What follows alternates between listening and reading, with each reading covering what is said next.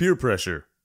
It's freaking stupid. Now, if you live under a rock, let me just quickly explain what peer pressure is. Well, the way I see it is when one person or a group decides to pressure another person or a group into doing something they don't want to do. Most of the time, the people who are trying to peer pressure the other people make fun of the other people for not doing something they don't want to do. That pisses me off to no end. Why make somebody feel bad about themselves because they don't want to do something? That's so stupid. Honestly, if you peer pressure anybody to do anything, I will think you're a piece of shit. Actually, you know what? It depends on what you're trying to get the person to do. Because, for example, if you're just trying to get your buddy to eat a bunch of Sour Patch Kids or something because he doesn't like sour foods, you're not that much of a piece of shit. But if you try to get your friends or anybody to try to do stuff they don't want to do, such as bad stuff like drugs, alcohol, and other things, you're a fucking idiot. Now, why am I talking about peer pressure? Let's just say I had a lot of stupid people in my life, so let's talk about that. That's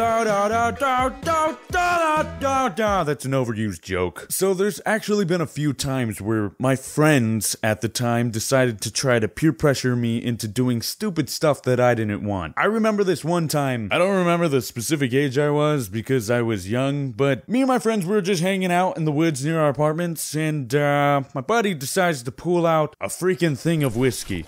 What the frick are you guys doing? Dude, we're gonna drink a thing of whiskey, dude. Yeah, Adam, don't be such a prude, dude. Prude, dude? Really? That's... Anyway, yeah, I honestly don't want anything to do with this. Dude, come on, just take a sip, dude. Yeah, dude, I'm good. I don't want to. I mean, is there a crime because I don't want to do something? You know what is a crime?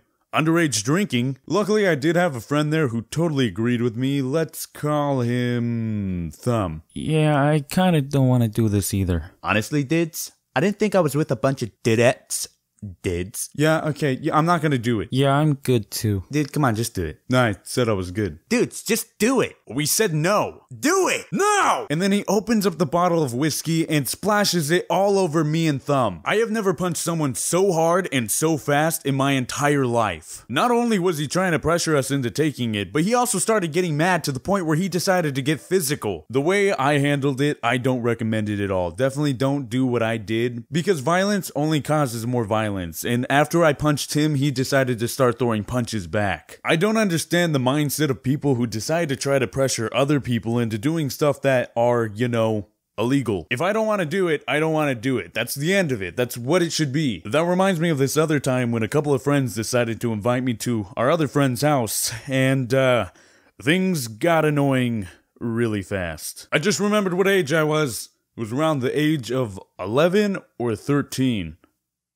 Yeah. So my 11 or 13-year-old friends decided to text me and say, "Hey, come over." And so I did. Actually, maybe I was 14. Why can't I remember the age? So I walk over to their apartment complex, and when I got there, it sort of smelled like pure dookie. Kind of like skunk.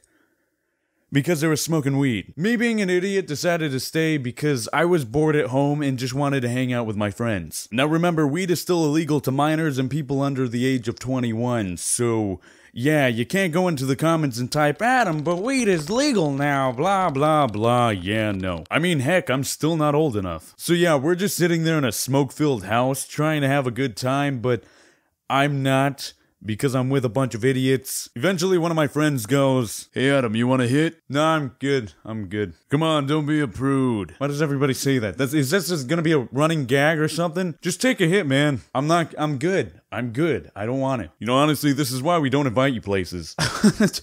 Just because I don't want to do illegal things with you guys? No, because you're such a freaking prude. I'm not a prude, I just don't want to do it. Yeah, whatever, yeah, cool, yeah, I'm Adam, I don't want to do things. Because I'm a prude. Okay, I'm leaving. They literally made me feel bad about myself because I didn't want to do something, and that something was illegal. I don't understand that mindset whatsoever. It's kind of the same if Thumb were to walk up to me and go, "Hey, eat this candy corn." "Nah, I'm good. I'm not hungry." Why? Why? 'Cause you're fat. See, he offered me something, I said no, and then he made me feel horrible until I did it.